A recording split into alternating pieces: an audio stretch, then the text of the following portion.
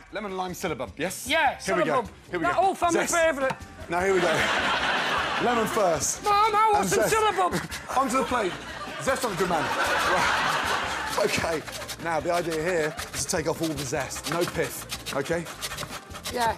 Don't rub it more than twice in one place. Stuff? Oh, yes. Fucking hell. Now. I feel I may have some pith. OK. I got all the keen, China. It's a credit crunch dinner. There's no oh, rice. it's a Use pith all the nightmare. zest and all the juice as well. 2 rubs. Now. What about the nipple? OK. Can you have a go at that? Take the nipple, take the nipple. Lime, exactly the same way as the lemon, OK? 2 rubs. No Turn it pith. round. Now, Johnny, keep up. Hey, look, if you keep it moving as you grate it, the idea of plenty grate. zest is to make sure we get a really nice flavoured cream. OK, right, all the way round. Now, from there, give that little tap. And that's all. You want that there, all that lovely zest. Yes. Or, alternatively... Now, cream into the bowl. Get a sieve. We're going to sieve in the ice and sugar. Hang on, I'm catching Johnny, stay up. Lime! Come on. God damn it. This dessert is amazing, yes? Yeah, it's it a credit crunch is if you got enough. It costs less than 60 pence per person, yeah, in terms of making a delicious, simple, dessert. And, now, right, cream in there. Cream in. Look at my zest and your zest. What are you doing? Right. I was trying not to get any pith. Are you a big dessert fan, Johnny?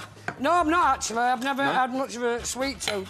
You got to love this one. My dessert was 8 rounds of bread and butter. Now... It was a treat during the meal, rather than afterwards. Right, then you cut that in half. Lime juice, lemon juice. Push down. OK, the secret behind the syllabub is to get the juice to thicken the cream. Don't cook. Really push it down. Now, from there, keep your sieve over there, pass out the juice as not to get any pips in there. Yeah, because pips are evil. Zest.